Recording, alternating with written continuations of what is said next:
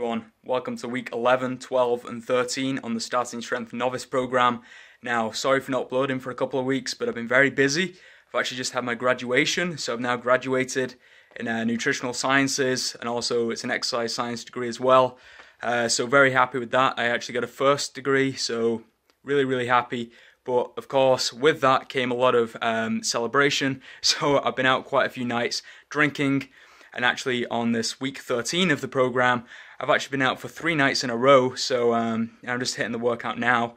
So as you can imagine, I've had quite a few hangovers, but I'm still getting my training done as best as I can. I have missed a few sessions, and obviously the weights haven't gone up as good as they would have if I hadn't have done any partying. But of course, as we talk about on this channel, you have to balance your life. So if fitness is everything you live for, that's fine. Okay, if you just, the dream is to become the best lifter ever, the strongest guy, okay, fine, go for it. But for the average person out there, and most of my audience on here on YouTube, we talk about how fitness should enhance your life, not be your life. So just do the best you can, and as you'll see in these clips, I've had to prioritize certain lifts. I could usually work out, I had to miss 1 or 2 sessions every week for the past 3 weeks. So I've had to focus on my overhead press, and the bench press has had to take a bit of a back seat, but that's fine because my overhead press is the weakest. So I'd rather bring that up, and then when the time comes, when I get some free time, which should be the weeks starting from now, then I'll be able to, you know, focus on the bench as well. But just because you can't have the perfect schedule, the perfect program, doesn't mean you should just give up altogether. Even if you can only train once a week, and it's supposed to be 3 times a week, just do what you can. Try and hold on to some of that progress that you've made. It's going to make it a lot easier when you get the time to then train for 3 times a week, and you won't have to regress, you know what I mean? So say if you had stopped 50 kilo overhead press, you thought, well, for the next 3 weeks I'm going to be out partying, and you didn't do anything, you probably have to start back off at maybe 45 kilos, something like that. But if you manage to just get that 1 session a week, you'd probably be able to hold on to that 50 kilo overhead press, okay? So with that said, there's a few more developments with the deadlift. You know, I've had to get some deadlift mats, so they're called Deadlift Deadener. The product, I'll give a review on it soon. I just need to experiment with it a bit more. But that's basically because it was ricocheting in the house, you see, and it's causing a big racket. So with them mats, there's absolutely no like vibrations going through the house, which is really good. So if any of you got a home gym and you're having issues with your deadlifts making, like, basically wrecking your floor as well, then definitely these Deadlift Deadener mats is something that I would say you should look into. Like I say, there will be a review coming on them soon. Another thing to note, with them Deadlift Deadener mats and the platform I'm currently making, so that I'm pulling from deadlift height, I am actually currently pulling from a slight deficit. So it's about a ½ an inch deficit, maybe a little more, maybe 3/4 of an inch, but it's definitely no more than that. But you know, the deficit ultimately, although I have had to back the weight a little bit because of it, it's just going to make me stronger, greater range of motion. So very, you know, I can't complain. It's not all about weight. Sometimes that additional range of motion can help you out, because when I go back to doing conventional deadlift from the floor, I'll probably find I'm a little bit stronger than my ½ inch deficit or whatever. With that said, I'm going to crack on with my final set of week 13. I'm doing some of these weighted chin-ups, commonly known as sternum chin-ups. I've kind of thrown a curveball out there and called them full range chin-ups, but I know there's some mixed opinions on that. But either way, here's the final set. I'm trying it out, and for those of you who are saying just do the conventional chin-ups, I have done. I've done a 50 kilo chin-up in the past. That's the best I've done. You know, very good rep, happy with it. It would definitely class as a chin-up, and I weighed about 70 kilos, so we're talking about 120 kilos total. So we get a bit of experience with chin-ups, you know, already. It's not like I'm a total novice to them. And all I can say is that a lot of people are under the impression that if I suddenly switch to these regular chin-ups, that my back and biceps are going to blow up. Well, let me tell you, when I was doing like this 50 kilo chin, and I'll flip in a clip after this of me doing 80 kilo isometric hold and negative, my arms were not even 14 inches, okay? My arms were about 13.5 inches, even with that strength. Obviously, I am quite a light guy, so you've got to factor that in. But yeah, you know, sometimes that can be down to genetics. So although a lot of you might look at me and think, oh, you know, Sam, you've got no physique development as such, well, that's kind of my genetics playing a role. Now, I'm not using that as an excuse, and I'm going to do the best I can. I'm going to keep progressing in strength, and obviously I will get bigger from that. But just recognize that I have passed beyond this, although my training's been, you know, a little wishy-washy, and I've, you know, used a lot of bad programming in the past, and it's not really been effective. I've gone around in quite a few circles. There have actually been times where I've actually progressed decently on a lift, and I have some experience with that. But I think that's all I've got to say. So let's get on to the chin-ups and other bits and bobs that I want to talk about. I'll give a voiceover over the rest of the training clips. So I'll pop the camera down, and you can listen to some really cool non-copyright music for this set of chin-ups. Alright guys. So you should be able to see there, I think. Yeah, that looks good. Okay.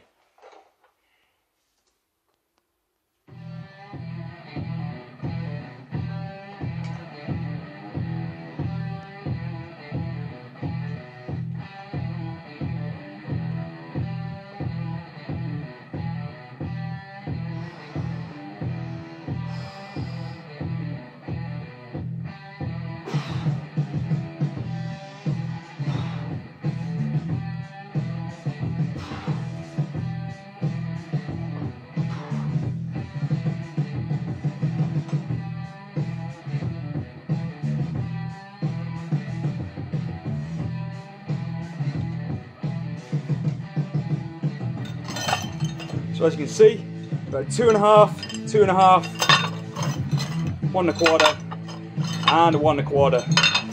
That's 7.5 kilos. And although I've not managed to get in any chin-ups, I don't think, for the past 3 weeks, I've still hit a 2.5 kilo PR. Now, obviously, when I did my last set with 5 kilo chin-ups, I knew I had a bit more in the tank. I've talked about my previous experience with chin-ups. So a lot of these gains are very neural gains, if you like. It's me just getting more efficient at this different style of pulling, because it's kind of like a hybrid horizontal vertical pull, which makes it really interesting in my opinion. So anyway, let's get on with the rest of the training clips, and let me know some feedback down below, because ultimately these videos are for my own progress, but they're also for you to enjoy, for you to get inspired and motivated by, because I know a lot of people on YouTube, obviously a lot of people on drugs and whatnot, and even the good naturals out there, you only see the best of the best usually on YouTube, okay? You see people, you know, 3-plate bench, whatever, 5-plate squat, and all that can be motivating, it's not as realistic as seeing a true novice putting in the hard work with weights that you can relate to, you know what I mean? So I'm not afraid to put myself out there. If anyone wants to talk shit, feel free, but just know that I really don't give a shit, okay? You know, I'm on my own path, I'm on my own journey, I'm doing the best I can, and I just hope you enjoy the content. Alright. Here's that 80 kilo isometric chin up that I was on about earlier, just so you know that I'm not lying. You know, I have been quite strong at doing chin ups, like that 50 kilo chin up that I talked about, and isometrics and stuff, but you know, I still had under 14-inch arms, so that's just a point to think about. Take it as you will. But anyway, just so you know that I'm not lying, there you go. Alright, so here was the heaviest set of overhead press that I did throughout the past 3 weeks, and that was 52.5 kilos for a set of 5, which I was really happy with. However, on my next 2 sets, I only got 4 reps each, so I was a little shy of the 3 sets of 5, but I'm sure that 3 sets of 5 with 52.5 will be coming very soon. Like I mentioned earlier, I actually decided to focus on my overhead press over the past 3 weeks, and I didn't really have time to do much benching. I think I got 1 bench session, and I'm going to show that in a minute. Just did a bit of pause bench. But yeah, I'll just show you the weight on the bar now, because I know it's a bit of a distance, so it's quite hard to see. So I've got a 10 there, a 5, and a 1.25. So that's 52.5. I guess you've got the clips as well, but I don't include them with any of my weight, just in case you're interested. I know 1 or 2 people have asked. So yeah, clips aren't included. But here, it's only 70 kilos, okay, so it's quite light. I have been benching heavier, I have been doing touch and go. This is back to a pause, and it's quite a big pause as well. But basically I got a little injury on my kind of, it was sort of in the kind of forearm, bicep a little bit, which you might not think would aggravate the bench, but it did weirdly enough in the bottom position. So basically I had to take it nice and light, and I found it was a lot worse when I did the touch and go, hence I switched back to pause bench. I don't think this was anything to do with the benching. To be honest, I just had a bit of a crazy night, which I'll tell you all about later in the video, and picked up a few injuries. But yeah, so no, again, nothing to do with the bench, just an injury I picked up at the weekend. Anyway, these are going to be a few clips of the deadlift. These are all 125 kilos. This was when I was still deadlifting from the floor. As I mentioned, I've stopped that now, but I think I got 3 reps with this set. So this was an all-time PR for me. I have deadlifted heavier than this, but again, I was looking kind of like a banana when I did heavier weights. So I'm happy that I've got this deadlift with a good back position, you know what I mean? So even though I didn't get the full 5, I was still happy to get 3 reps because, you know, it's a PR. It's making me more confident handling 125 kilos in the deadlift. So yeah, super happy with that.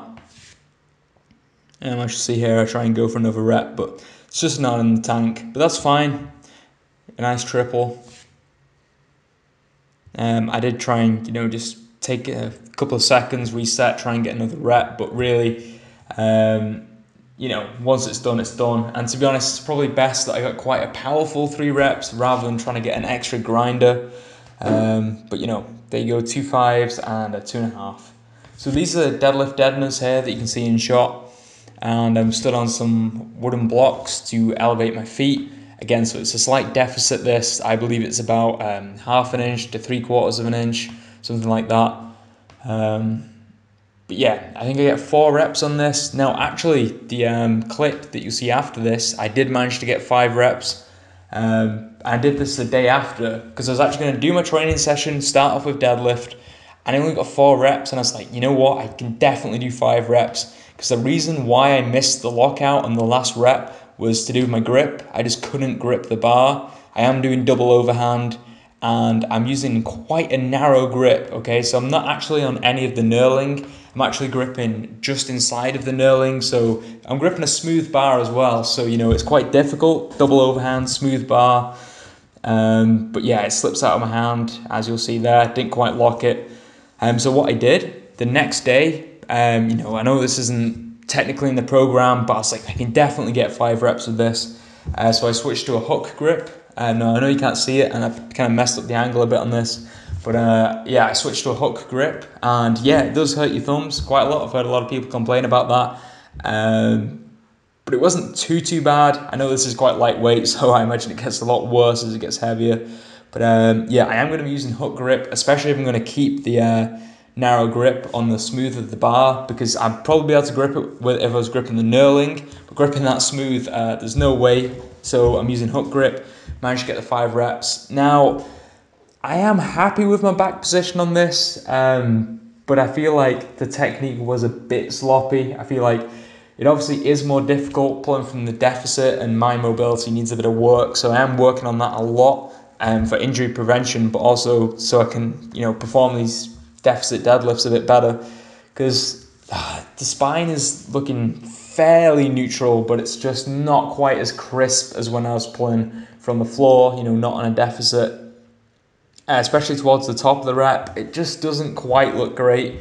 But you know, it is what it is. I'm going to keep a strong eye on that and see how it goes as the weight progresses. My mobility increases as well. I think it's all going to help. This is just a little contraption I've been building for the deadlift deadeners. You can see these planks of wood at the side. This is basically to stop the deadlift deadeners moving. They have a lot of give on the carpet, you know. So I'm basically building this cage. It's not finished yet, so that the deadlift setup will be perfectly straight. The mats aren't going to move, and I ain't going to have to worry about that, because without that locked in place, you know, you've got to, when you set up for your deadlift, you're trying to roll the bar around to make sure it's exactly straight, and you know, it's not shifted over too much to one side or the other. But this should really help minimize that. But here was my heavy squat that I managed to get in. It was only a single, but I just thought when I had the time to do it, you know, around all the different things that I've been doing, just to check that I could still do 100 kilos, and it's probably the best 100 kilos I've done with good form. But now on screen, you can see how my week 11 and week 12 looked. So as you can see, it was that weekend between the end of week 10 and the start of week 11 that I actually went out with an old friend of mine called Adam. He's actually been on one of the videos in the past. The video is no longer on YouTube, but did quite a bit of training with him in the past. But also, I used to do breakdowns with him. So when we met up, we hadn't seen each other in a while. We ended up at this kind of bar, and they had like a dance floor. So, of course, we tried to do some of our old breakdance moves that we haven't done in a long time. No warm up, straight in there, and of course, it didn't end very well. Fueled by tequila. So yeah, picked up a bit of injuries, especially my right hip flexor is. I don't know what I did to it. I don't really have much recollection, to be honest. And on my kind of forearm, bicep, on my right arm, kind of really injured that a bit. So I couldn't train for week 11, day 1 and day 2. On day 3, I managed to do some lighter squats. Still relatively heavy, but, about 80%. My press was fine. I got a PR on that. That was working okay. And the deadlift was doing not too bad. It still wasn't feeling brilliant. But by the time it rolled over to week 12, I was feeling a lot better. I could actually do a bit of that bench, although it was a lot lighter, because previously I was very close to 80 kilos. I believe I did 79 kilos, was touch and go. So just while I'm making sure that its bicep is feeling all right, I'm just going to be doing pause bench for a while. It's all going to carry over. I'm sure pause bench carries over to touch and go. I've experienced this myself, and I'm sure many people have. Of course, you can see that I did an RDL as well. That was purely because I didn't want the deadlift to make a racket on the floor, like I was saying. It's ricocheting through the house. So yeah, I had to do an RDL there, but not to worry. What else is going on here? So we can see the press continually went up, and this is what I mean. I didn't have time to bench because I was away, out with friends, whatever it was, out somewhere, So I had to just stick with the press and thought, if I can actually try and improve the press, that'd be really good. Obviously, the bench took a back seat, but I'm fine with that. And as you can see, my squats are gradually getting heavier and heavier. Again, I finished off this week 13, just today actually, with a 90 kilo squat for 5 reps, 3 sets, and it was feeling pretty good. My right hip flexor is like 90% better now, I believe. So hopefully going into week 14, I'll be able to really start pushing that squat back up and exceed the weights that I've done previously. Previously, you saw me do 102.5 kilos for a set of 4, I believe, or maybe even a set of 5 actually. But the technique had some issues. My bar positioning was off. But now you'll hopefully have noticed in that 100 kilo single rep video that I just put on earlier that my technique is looking a lot better. Bar position is a lot better. So let's hit some PRs on the squat in the upcoming week, and the deadlift and the press and the bench and all of that good stuff. I have a good feeling there's going to be a lot of PRs because I'm going to have a bit of a straight run of training. I'm not really going to be going out that much. So I've got a feeling the next week 14 and 15 are going to be some really good weeks for training. And of course, Sam will be joining me in them, who appeared in the last video. So I'll keep you updated on his progress as well. I hope you enjoyed the video. If you got any feedback, please leave it down below, and I'll see you all next time.